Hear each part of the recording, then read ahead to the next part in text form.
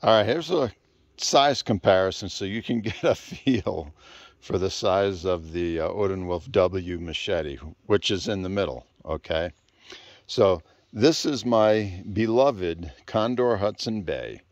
This knife is about 13 1/4 inches long, 8.5 inch blade, weighs about 15 ounces. The W machete is about 16 3/4 inches long, weighs 20 ounces, and the blade itself is close to 10 inches long. It's over maybe about 9 3/4. And this is just for a comparison. This is the sow catcher, the Odenwolf sow catcher, and this is a 9 inch blade. Weighs less than 11 ounces. I think it's like 10.8, 10.9 ounces. And overall, I think this one was just over 14, like 14 1/4. So, and then we'll show you, if I can do it here with one hand, the width of these knives, or the thickness of the blade. Look at that W machete. That's somewhere around 0.2 inches thick. And there's the sow catcher. So quite a significant difference there in blade thickness. And these are all full tang blades, okay? The W machete, it's a hidden tang. Sow catcher's a hidden tang, but this is a full tang. So this tang comes all the way through to the lanyard hole there, okay? So just a size comparison so you can get an idea of the heft of that W machete. I love chopping with this one, but I think I'm going to really love chopping with this one. Hey guys, Common Sense Outdoorsman. So I am an Odenwolf affiliate, and there will be a discount code and their website in the description box, so you can get a 10% discount off of Odenwolf site. The discount code is CCO10, CCO10. Now this is their W machete, okay? And I'm kind of excited to use this knife. But this, to me, they call it the W machete, but this to me is a heavy, it's a heavy machete. And it's for heavier. When I think of machete, you know, I think of clearing, brush, and light type of stuff. This is for heavier work. And it's made from the same materials as the W catcher and the sow catcher. It has the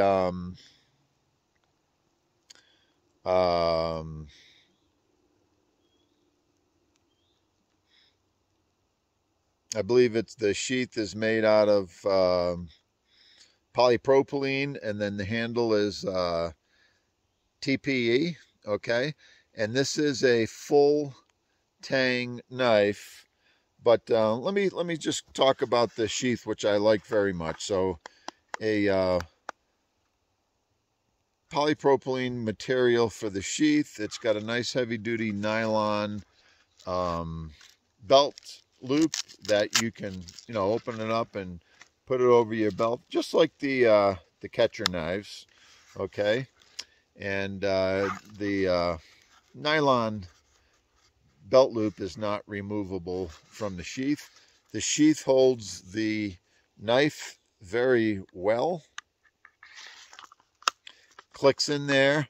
I mean, if you shake, it's a heavy knife, it's 20 ounces. You can shake it out of there, but you do have the retention strap, which works just fine. And then, you know, you could attach this sheath to your gear any way you want. It does have the holes and the molly loops if you want to put it on your vest or a pack or however you want to do it. But I think that's a very nice combo here, okay? And it works just fine. But let's put this sheath aside and let's talk about this knife. This, to me, with the size of this knife, to me, it's like a fro. It's like a wood splitting tool, okay, more than it is a machete. And it's also a chopping tool, I would say. D2 steel. I'm not sure what the HRC is.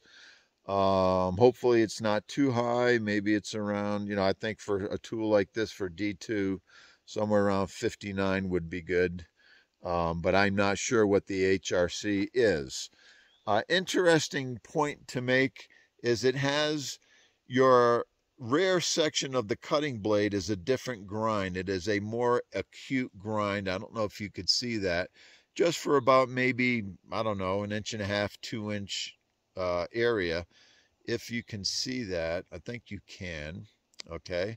It's a more acute grind, so it's a slighter edge for doing more of that close-up fine work when you're using this. Okay, so I thought that was a nice touch of them to do that. And that's about 0.2 inch thick D2 steel, so that's close to 5 millimeter, and it carries out that thickness pretty much throughout the entire length of the blade, and it has a nice big flat here. The grind is a flat grind, so altogether this is like a saber ground knife. And yeah, it's got a good thick sturdy edge for hard work. Okay, and I know a lot of people will say, hey, D2 isn't my favorite for hard work, it's not the toughest steel around, and that may be true. But I've got a lot of videos. I've worked with a lot of D2 steel, and done right, it can be tough enough and do very well. So we'll see what happens with this knife. I think it's going to do very well. It does have some jimping there. The jimping is fine. To me, I can take it or leave the jimping. It's not, it's not rough or anything like that. So yeah. That jimping is okay. The handle, let's talk about the handle. Very comfortable handle, and I like the fact that it has different handholds. You can go all the way up to the front. You can go back there. You can put your pinky over the hook in the back for if you wanted more swinging, chopping power. Either way, it feels very comfortable. I actually think this knife is so long. It's almost 17 inches long. That would probably be my best chopping position right there. But if you wanted to back up a little bit, put your pinky over the hook there and get more swinging power, you could do that. So yeah, I like the handle. You can see they jimped the TPE material there. It's got some grooves in there. You got a lanyard hole. You've got some nice grooves on the pommel of the knife. The Odenwolf logo.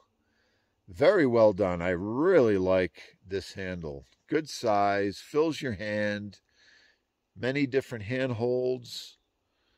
I think I'm going to like using that handle.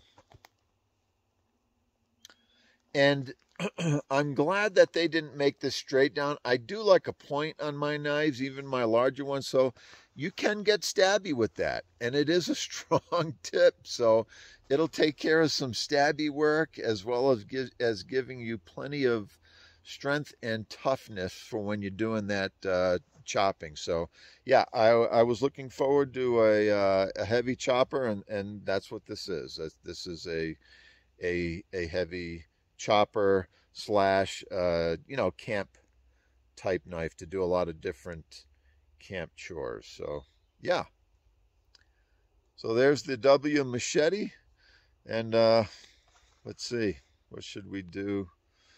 Let's go chop down a tree. I'm going to try holding it that way first.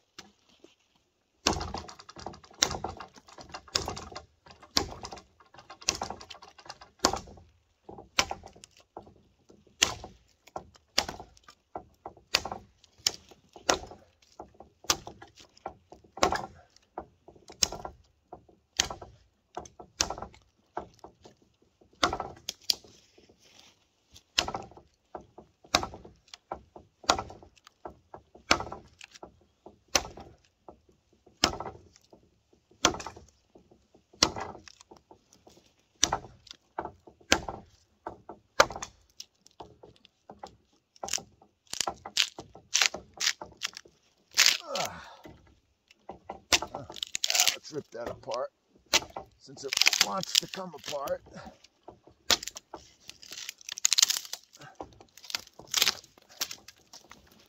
And I do feel, you can, where the hook is, you can feel it a little bit up against your pinky finger. So, you know, go for the gloves if you need them.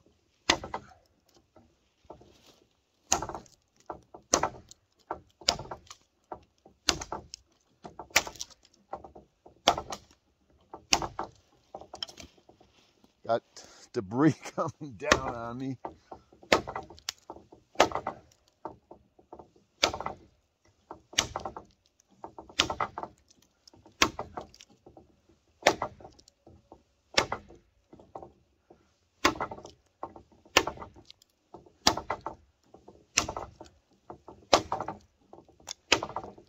And I'm just chopping it right at the same spot.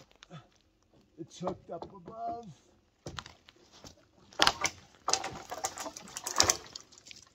Well, so much for rotten trees. All right, let's finish this off anyways.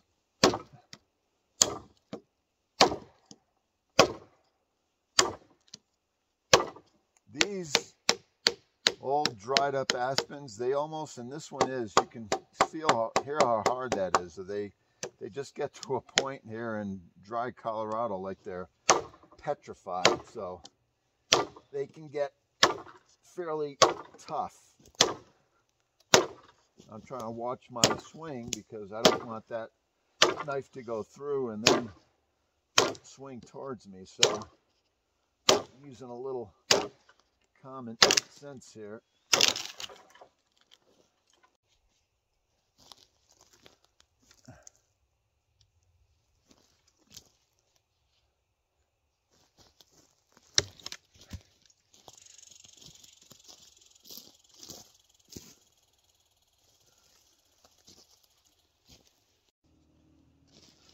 Then when you have a blade this big, you kind of use it as a drawer knife.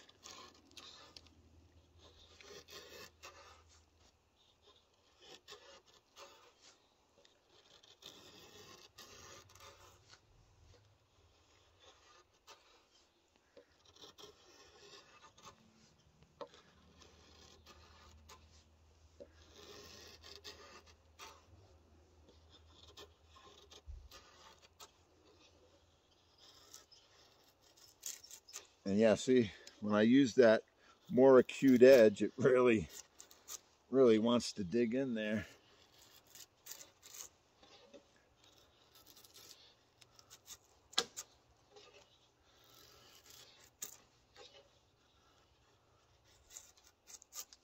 Yeah, pretty good. And then, of course, with a knife like this, you know, you got to do the inevitable. But yeah, I think this is where this thing is going to excel. Yeah. I mean, I can tell this thing, because it's a thick knife, it's just kind of blows the wood apart. And again, this is that same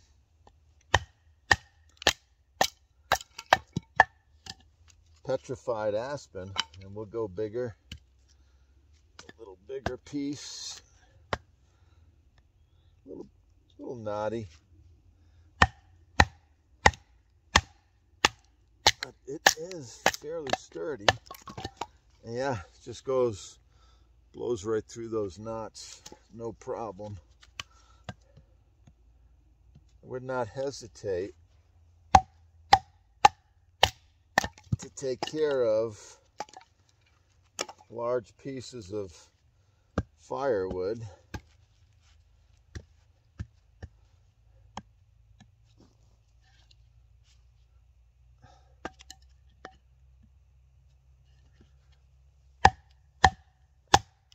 At all.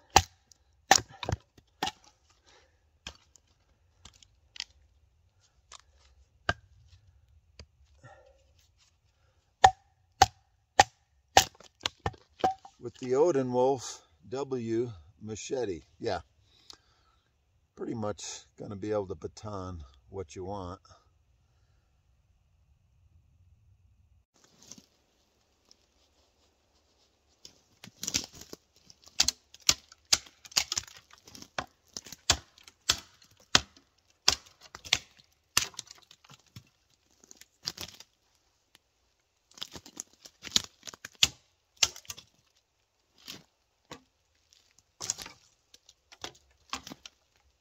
A lot of room to swing it there.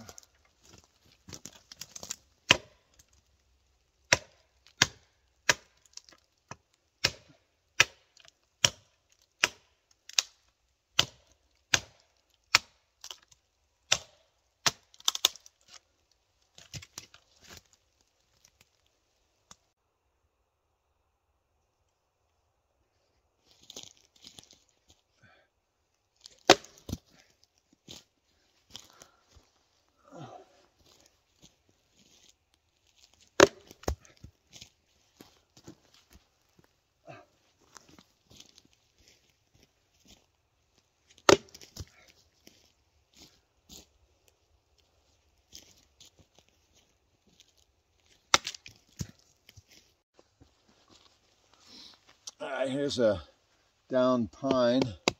Let's see what happens. Take this in half.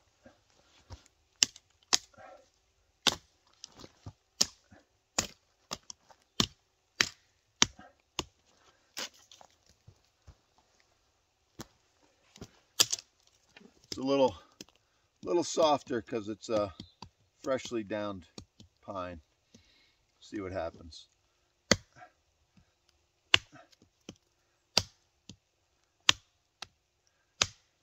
And I think it's much more comfortable with my glove on.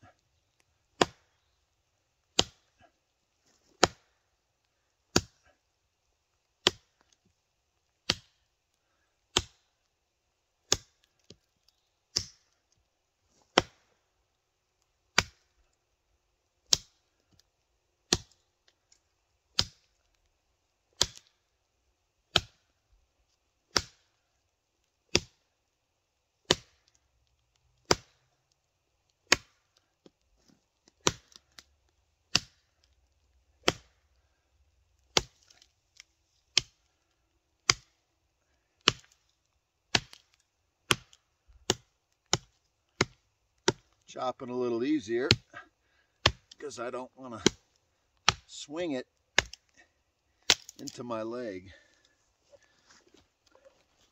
Safety first.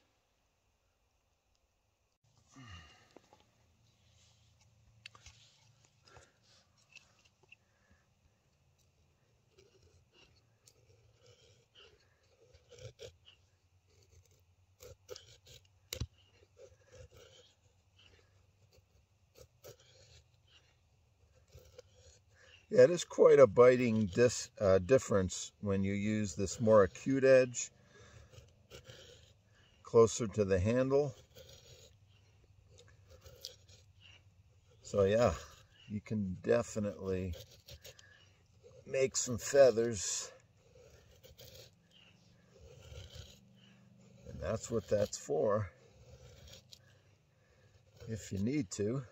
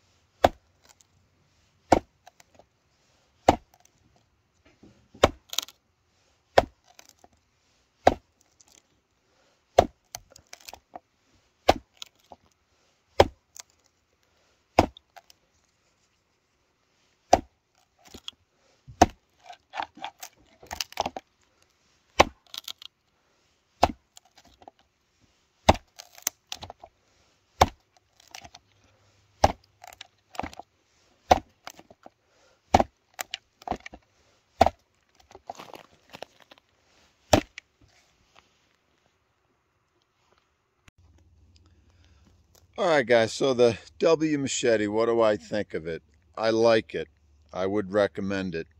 I threw it around. As you can see, it wasn't a display of skills, and I'm just testing things. And so I threw this knife quite a few times at that huge tree, and I don't know if you can see it, but the handle is kind of boogered up a little bit, and